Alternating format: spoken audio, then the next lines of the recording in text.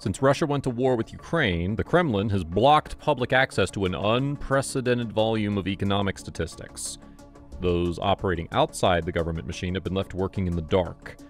It's more likely that the Kremlin is afraid of publishing data that reveal the full scale of the economy's collapse or the extent of monthly spending on the war. Because Russia is bleeding cash at an alarming rate, and reportedly it'll run out of money in the next 18 months. The mainstream media has bought into Putin's words that everything's going well and that the Russian economy is flourishing. But the reality is that he's been manipulating currency rates, cherry-picking data, and hiding key economic statistics. The scale of the deteriorating economic situation was already clear in the data of industrial production released earlier by Russia's state statistics service, Rosstat. In comparison to April 2021, auto manufacturing fell by over 85%, production of elevators by 48%, washing machines by 59%, and refrigerators by 46%. Cars, equipment, and other vehicles made up almost half of Russia's total imports in 2021, while in May 2022, new car sales in Russia plummeted by 83%. And this was all about 6 months ago, and the economic situation has been crumbling with each passing day.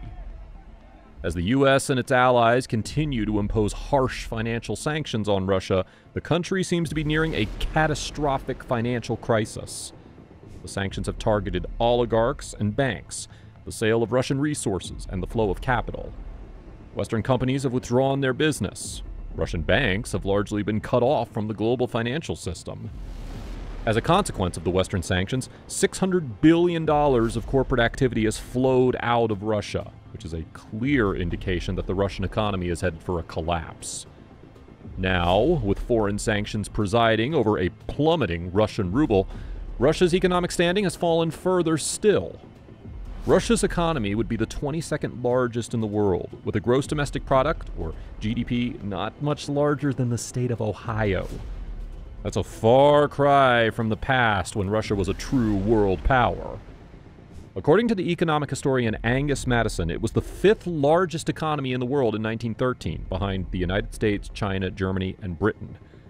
By 1957, when the USSR outpaced the United States to launch the first satellite into space, the Soviet economy was the world's 2nd largest after America's. Last year, Russia's GDP sat at around $1.7 trillion. However, subsequent to the foreign sanctions, over 1,000 companies have shut down their businesses in Russia. Consequently, 42% of Russia's GDP has flowed out of the country almost overnight. Companies from Apple to ExxonMobil are either exiting or cutting their investments in Russia, adding to the country's economic pain significantly. Russia is full of closed storefronts and deserted shopping malls after firms have suspended operations. There's simply nothing for consumers to buy. And what has been left behind is becoming impossible to buy as prices continue to rise. You can imagine the situation by the fact that it's almost impossible to get pasta and sugar now. Paper has become a luxury commodity. The price of wrapping paper has quadrupled.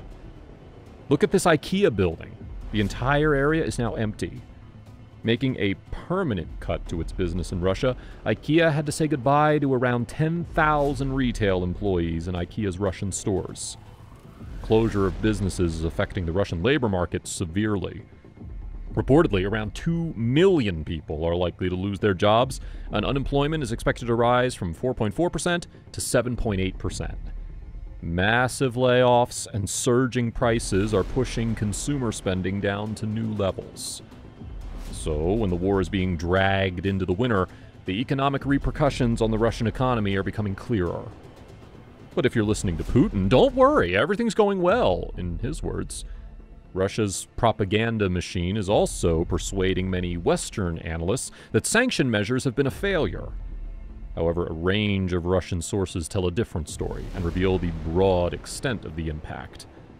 Russia's economy is ill-equipped to address the challenges created by international sanctions. It is increasingly state-controlled, particularly by Putin's close associates.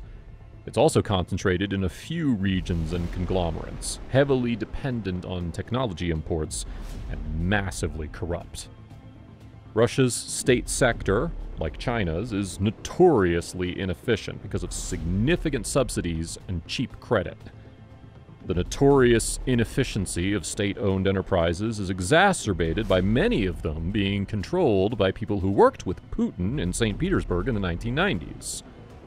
Putin has been deceiving the world by manipulating the economic data of Russia, concealing stats in an attempt to keep Washington and Brussels in the dark so that they'll have less visibility on whether and how their sanctions are biting into the Russian economy, making it more challenging to find new targets and fine-tune future sanctions rounds.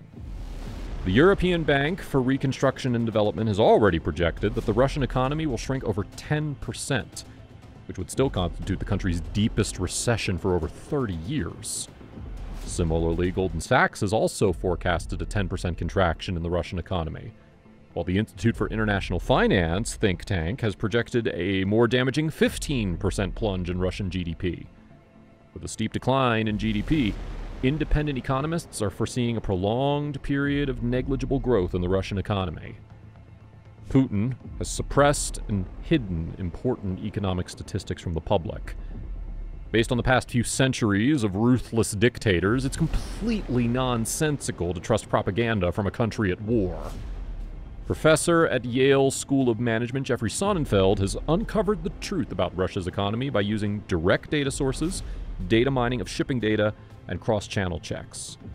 According to his revelation, it is an embarrassing moment for Russia that Putin has manipulated the standard macroeconomic national income statistics, the energy stats, imports and exports, transportation data, including airline flows and passenger traffic, central bank standing, the performance of major Russian firms, which was supposedly being reported on a monthly basis.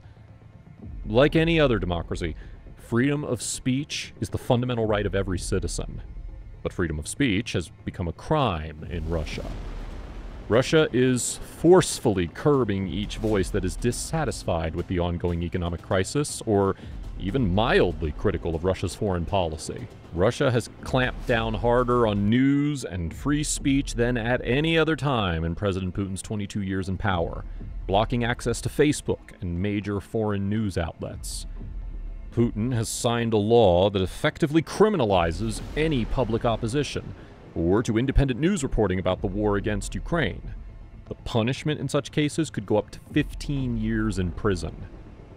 Fearing prosecution, more independent Russian news outlets have shut down their operations in the country, including the BBC, which had suspended all of its operations countrywide. The major reason behind the ongoing crackdown is that the Kremlin attempted to contain discontent over the war and to control the narrative spreading as a result of the severe economic crisis. The Russian government is treating the protesters like animals.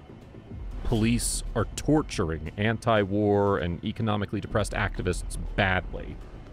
Protesters standing up against the war, layoffs, and skyrocketing inflation are horrifically being manhandled by the authorities.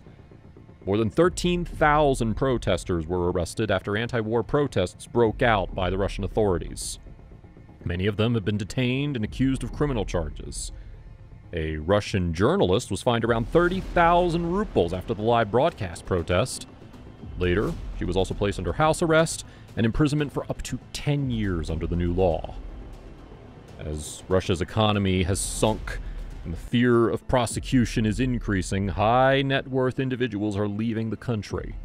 According to reports, around 15,000 millionaires are expected to leave Russia in the next few months. These 15,000 constitute roughly 15% of the total millionaire population of Russia. Russia is also facing massive supply shortages due to sanctions on different items exported to Russia from Europe and Asia, even though the necessary equipment for the military is now not available. For instance, Russia is facing a semiconductor chip shortage for missiles and other munitions. Even the semiconductor failures from China to Russia have increased by 1,900% in recent months. According to reports, before the full-scale Russian invasion of Ukraine, the defect rate in imported silicone was 2%. With the beginning of the aggression, Russian manufacturers apparently faced a 40% defect rate. The U.S. military found that for military equipment, Russia has been using semiconductors from dishwashers and refrigerators. So far, Russia has tried to reduce this issue with unauthorized imports, but that hasn't worked out. Through the gray market, Russia is attempting to make up for its lack of imports. Parallel imports into Russia are expected to hit $16 billion. According to Yale professor Jeff Sonnenfeld, total imports are down by 60%, making $150 billion, which means that parallel imports have only made up for roughly 10% of the imports that Russia lost. While some argue Russia can do business with China, Chinese exports to Russia are also down substantially because Chinese companies are worried about secondary sanctions, because the U.S. is also cutting off ties with Chinese companies doing business with Russia.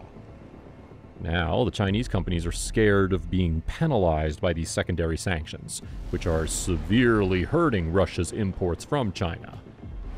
The implication of Russia's import shortage is a severe inflationary crisis. The inflation rate of Russia's currency, the ruble, is currently at over 15% year over year, according to Russia's central bank, which has plenty of incentives to lie about the inflation rate. Jeffrey Sonnenfeld found the inflation rate to be between 20 to 60%, depending on the sector. Meanwhile, the Russian currency crisis is awful, and Russia is losing money, which is a more pressing concern.